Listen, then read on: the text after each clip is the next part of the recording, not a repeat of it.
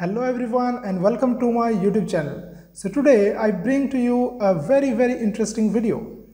Now a case may happen that if you have some operating system, one operating system or multiple operating system, and you accidentally delete the Grub configuration file. Yes, if you delete the Grub configuration file, it will not boot. That means the operating system will not boot at all. Now this situation may comes, suppose you are running Linux operating system and you install the Windows. Then what will happen that Windows bootloader will replace the Linux bootloader. So Linux bootloader will be gone and you cannot actually boot the Linux operating system.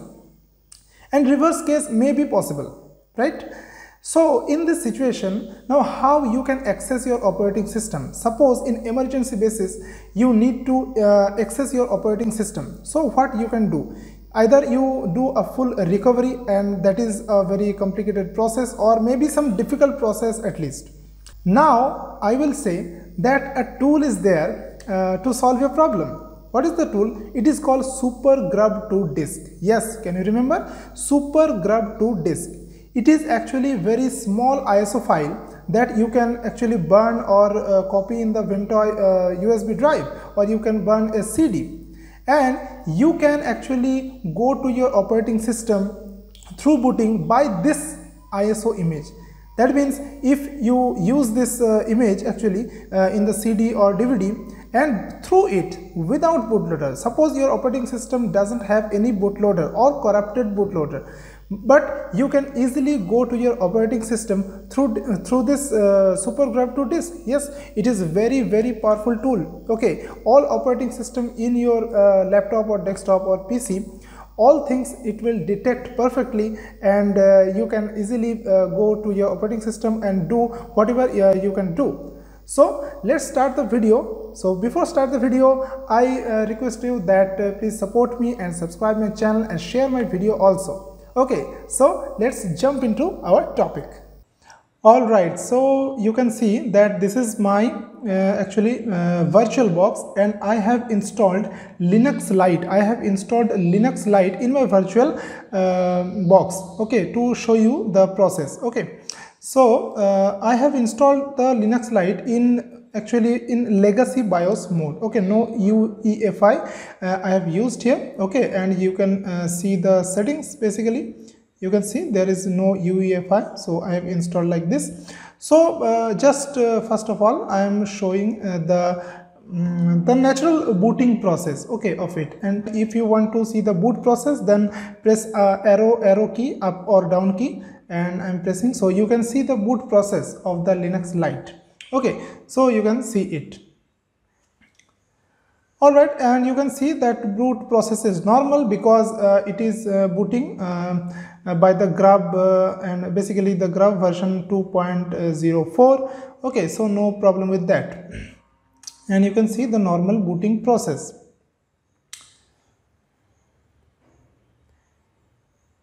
Wait a minute. Now it will show up the login screen, right?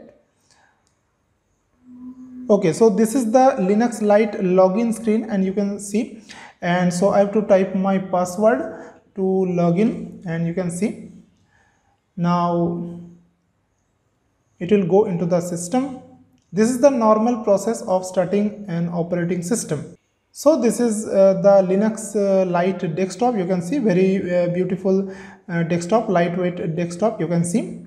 Now basically you can actually, now what I will do, that I will intentionally delete the Grub configuration file, okay, so that I cannot boot later. So for this I am going to the terminal, okay, and this is the terminal, you can see, and from here just CD I am going to boot and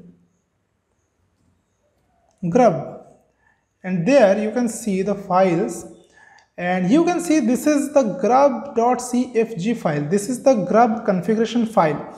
all the booting process, how the operating system will boot, what will be the theme, all these things actually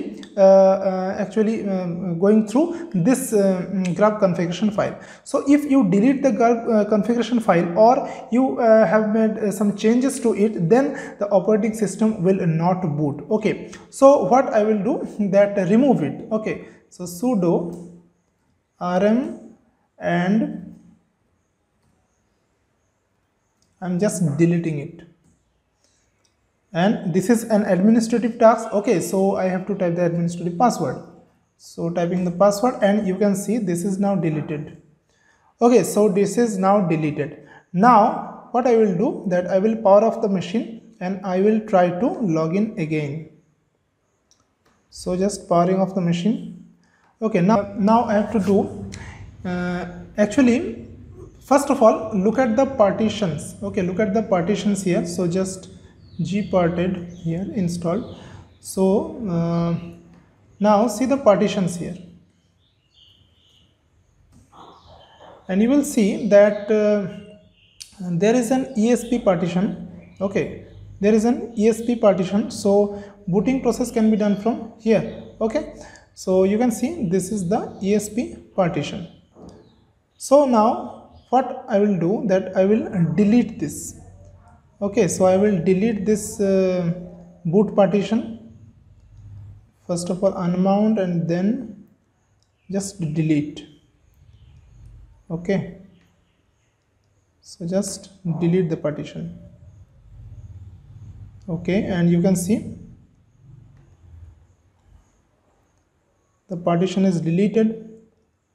Now I can create a new partition from here, or you can stay like this. Okay, I suppose I am making a FAT32 partition here.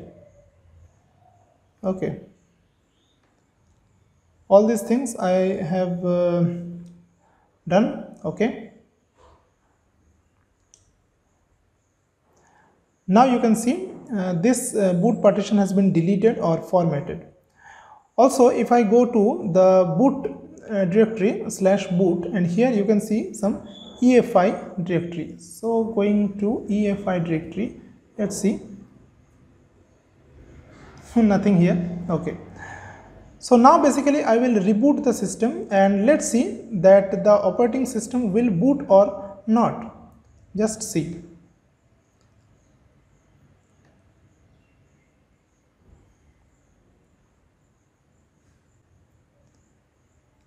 Okay, so again I'm starting it. Now let's see it is booting or not, and you can see it is not booting at all. And you can see this is a grub rescue command prompt. So you can see this command prompt, and you can basically do nothing from here. Either you are a great expert of the command line of the Grub configuration. Okay, so from here you cannot do anything, the system will not boot at all. Now from this situation I will tell you that how you can easily go to your operating system without bootloader. So you can see there is no bootloader, or Grub configuration file has been deleted or modified or whatever. Okay, maybe this is your fault, or maybe you are installing some operating system and it will replace the previous bootloader. So many reasons can be happen. Basically now I will power off the machine, and now I will add a CD, that is our super Grub2 disk. I will add this to the storage. Okay, and you can see this CD drive is empty here, so I will add this basically. Alright, so choose a disk file. So now I have to go here and super Grub2 disk, this super Grub2 disk efi.iso. Okay, so basically I will use this, and okay,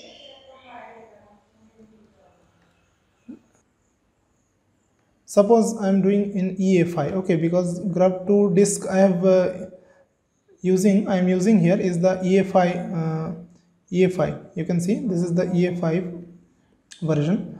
So now the booting key will be function F2. So just type function F2. All right, and you can see the Grub. Sorry, this is the BIOS menu, and this is the boot manager. So now, okay, now the CD-ROM. Now hit the CD-ROM. Okay, so you can see this is the Super Grub2 disk. Okay, and here I will apply the first option, that is the detect and show boot methods. That means any operating system, either Windows or Linux or Mac or BSD, any operating system, it will detect and it can boot the operating system without their bootloader. So just to detect. All right, and you can see the operating system installed in the system. You can see the and you can see this is the Linux 5.4. This is actually our Linux Lite, and many more things you can see here, that Grub configuration file, and also okay, some options you can see there are two partitions there. Okay, you can see. So I will use the first option, that means I have to boot the Linux Lite. Okay, so just hit enter, and you can see the booting starts. That means the operating system is now available to you, and you can easily go to your operating system and do whatever you can do. And it's great. You can see my login screen has appeared, and I can log in now by typing my password. So you can easily access your operating system without bootloader or corrupted bootloader. You can see this is very much easy. So you can see that this is my Linux Lite desktop. So I have come here. Now basically for this you need the Super Grub2 disk always available to you. Now for a permanent solution, that means if you want to restore the Grub either in the UEFI or in the legacy BIOS mode, so you need to boot repair. So a tool is there called boot repair. You can install here. Basically you install here the boot repair tool, and from there you can actually restore your Grub bootloader. Otherwise, one other option is there, that you can actually install the Rescatux. Yes, Rescatux is pretty much great tool, and I love it very much. Okay, so just use Rescatux for to restore the Grub bootloader. Okay, so for today this is all the things I have. Okay, I will make a separate video for that how you can restore your Grub bootloader there. Okay, so thanks for watching my video, and take care all of you, and share my video and subscribe my channel and support me.